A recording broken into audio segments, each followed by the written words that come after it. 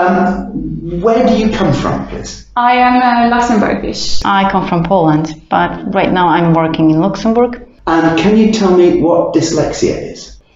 I'm not sure if I understand it correctly, but what I know for now, that I could maybe recognize the symptoms of dyslexia and probably some difficulties with reading, especially.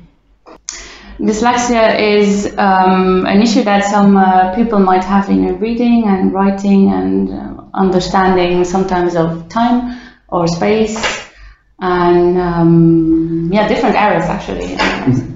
And are you a teacher? Yes, primary teacher. I'm a secondary teacher. I'm teaching geography right now and human science. But actually I'm also the biology teacher, so science teacher. What sort of provision is there in your job for dyslexia? I'm actually, I was working in the Luxembourgish school, so we do have, for example, support teachers or assistant teachers that would come in a class and help, but we do need, reports from specialists to know what the exact problem is to have these helps in school. And then, for example, we have co-teaching also, so if we have like colleagues that are specialized, they can come into the class and help, for example.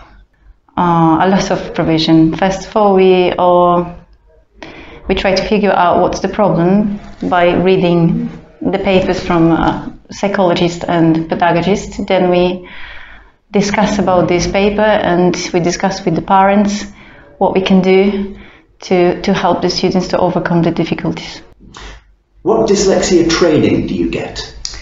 I had some dyslexia-focused courses in university, but since I was not sure if it was enough and I wasn't very, confident in my abilities, I did some training afterwards when I started working.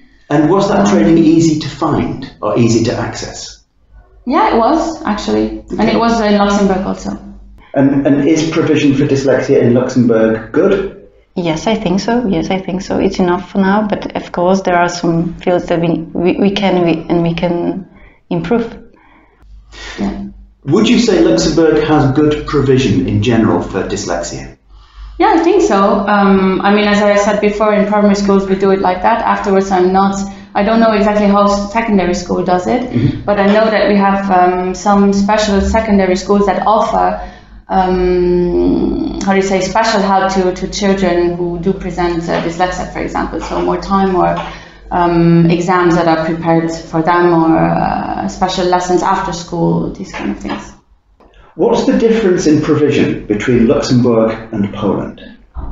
They're quite similar, so we do the same stuff, but in Poland I think we do it too late.